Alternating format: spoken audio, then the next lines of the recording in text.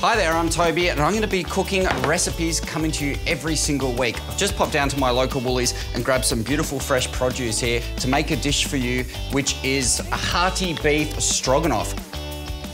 You'll need beef strips, seasonal mushrooms, select bacon and sour cream. Click here for the full recipe and to add all the ingredients to your trolley when you shop online. Now you may notice I have put a pan on the heat. I want to get that really quite hot, so I really want to brown up the beef very quickly. I'm going to add a tablespoon of olive oil into here. I'm going to do it in 2 batches. So just a handful into there, and really quickly kind of spread that meat around, and then let it sit for a moment. I'm going to count to 40 and it will be beautifully browned. I'll flip it over, count to 40, remove it from the pan.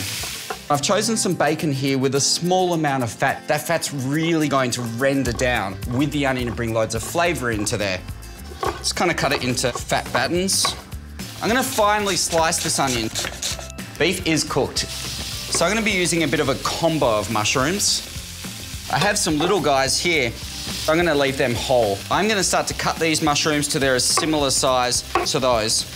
And a good little tip when you're chopping absolutely anything is you can see I've taken the first slice out, put it on a flat edge. It's not going to wobble anywhere, and then you can kind of fly through there.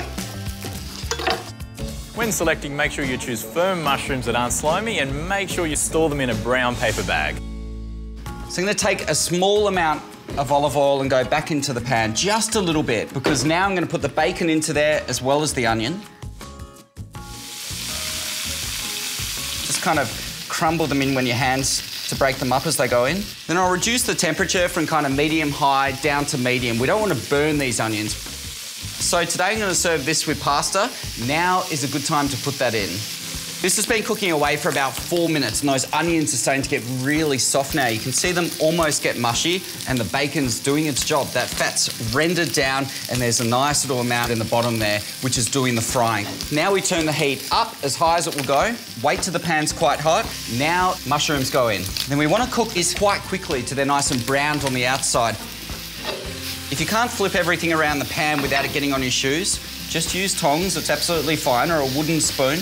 And as you can see, this is done. The mushrooms are browned up. I'm going to take this meat now and pop it back into the pan.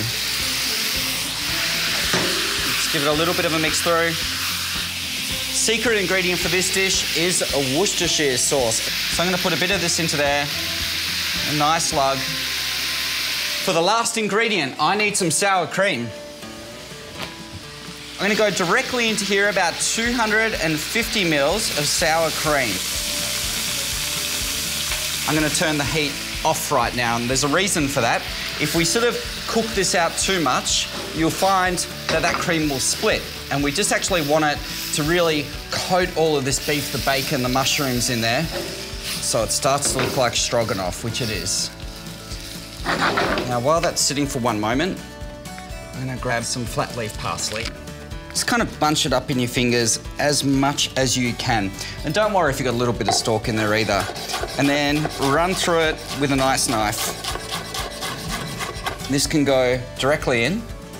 And I'm going to have a season with salt and pepper as well. Remembering we put Worcestershire sauce into there, so don't go too heavy with this. So it's always better, I think, to under-season things to start with.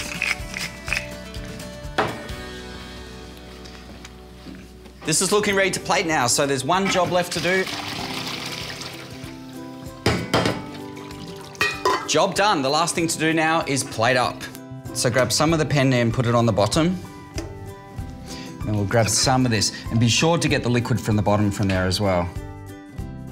When I'm up in the mountains on snowboard trips, stroganoff is exactly the kind of thing I'm after. The ingredients are readily available and it's really quick to make and huge on flavour and gets you lots and lots of energy for the slopes. Now, if you like that, all the ingredients can be purchased at your local Woolies and online by clicking here. Subscribe to our YouTube channel by clicking here and explore all our other fresh ideas, recipe videos by clicking here.